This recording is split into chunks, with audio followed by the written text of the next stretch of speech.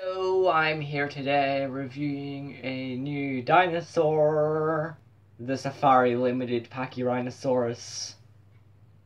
So first of all, we're going to go through paint. Nothing too bad. The ear holes are painted, the horns are a different colour than the rest of the body. Even the nose and the mouth, it's good. One downside about the paint, though, is 4 of the toes are the same colour as the rest of the body. I don't know if anyone else has that, but that is annoying.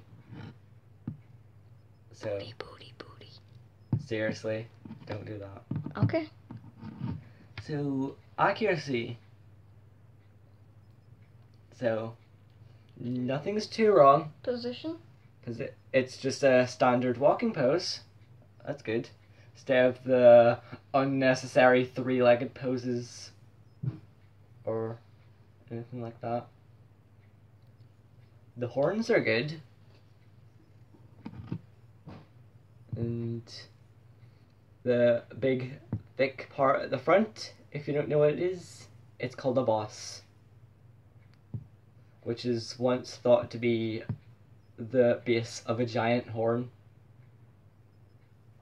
So, feet, not too much like elephant feet, so that's good.